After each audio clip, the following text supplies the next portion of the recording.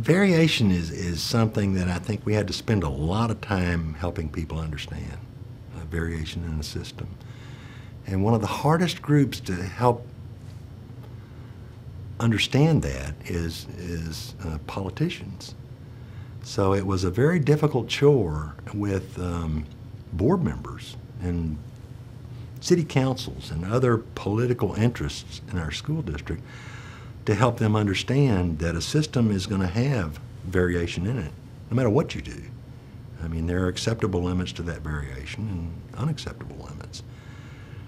So in board meetings, I mean, we did some education with our board of trustees and trying to help them understand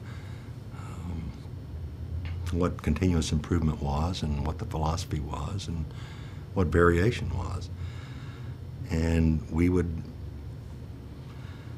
have all kinds of arguments about what were acceptable limits of variation. But that didn't come until we got to a point where board members even understood what variation was. And I guess one of the stories I used to help people understand that had to do with peanut butter sandwiches. What we had was in our cafeteria, if a student didn't have their lunch money for several days in a row, we would allow them to charge up to a certain point. And we didn't want the students to go hungry, so we would give them a peanut butter sandwich and some carrot sticks or celery or something like that so that they would not go hungry. But at some point we didn't allow them to charge anymore. But we never let a student go hungry. Well, I had a board member at the time who just thought that policy was absolutely horrendous. And he would bring it up basically at every board meeting and talk about how horrible the policy was and what were we going to do to change it. And after several meetings, finally our board president looked at him and said, well, maybe we need to look at that. And she looked at me and said, how many complaints have you had about the peanut butter sandwich policy?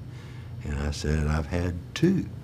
And both of them were from this gentleman who was the board member. And I remember the president looking at me and saying, I guess we've discussed that enough then. So it really was an identification of a board, except for one member, understanding that you don't change the whole system simply because you have 1 or 2 special causes. And that's very difficult for people to understand because we really have a culture in that people in power are expected to deal with every special cause that comes down the pike. And we spend a lot of time as leaders chasing down special causes and trying to rearrange the whole system because of that special cause. All you have to do is look at every legislature from U.S. Congress to state to board to whatever. That's how we tend to operate. And one of the things you ask, what would I do differently? I guess being more persistent and trying not to allow our organization to spend so much time on special causes.